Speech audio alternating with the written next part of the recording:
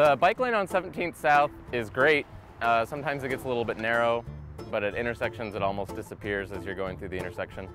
So my thesis was working on improving the intersections. I didn't want to make something that was just going to sit on a shelf or just be good in theory, but something that I could give to the city that they could say, okay, we don't have to do any more work. We can just give this to our construction guys and they can go out and paint the bike lanes, and it was actually pretty fulfilling knowing that it was going to be something that was applicable in the community. And it's nice because the work that I did on my thesis is very similar to the work that I do now as a full-time professional, and that's design and planning of bike lanes just like this one. We want to improve cycling in the city, make it safer, make it more accessible for people. Everybody loves that idea.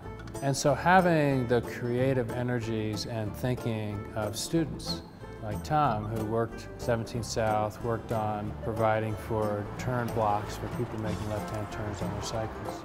That creative energy, that sort of positive way of looking for solutions that we get out of students who aren't exposed to all the reasons to say no to something, makes a huge difference in us moving things forward in the city.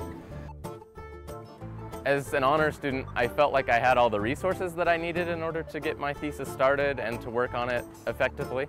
It was something that I had created and something that was real, and so it was a lot more fun and a lot easier to work on my thesis. 2 days after I graduated, I started at the firm that I'm at now, and that's Alta Planning and Design, and we do bicycle and pedestrian transportation planning.